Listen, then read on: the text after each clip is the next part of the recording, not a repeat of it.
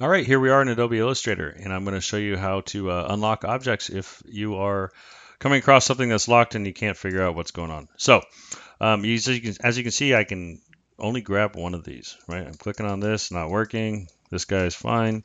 So, first thing we can check is to see if it's on a locked layer. So we're going to go to our layers thing, and yes, it is. See that? There's two layers. So this little lock here is going to make everything on this layer locked. So now I can click on it. You can see that this has a blue um, outline, and this has a red. They're called the handles here. That coordinates with the color of the layer. So if you want to put this on its own layer, you can just cut and then select that layer and then paste, and then now they're on the same layer. The other option or the other problem could be that it's locked. So if you go up here to Object Lock and you can just hit Selection, right?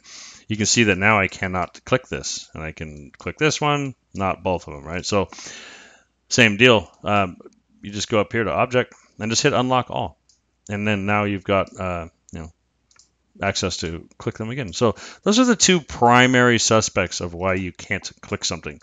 There's a third one, a little bit more complicated. I'll show you real quick.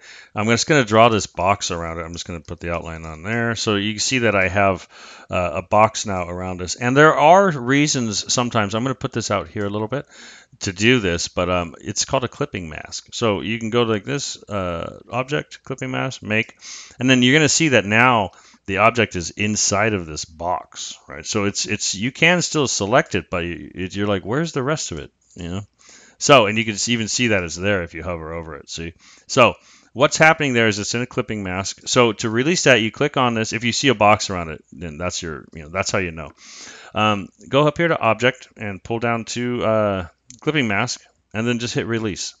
And now you've got the mask here, the object that was using as the mask. Boom, you delete it, and now you've got your circle back.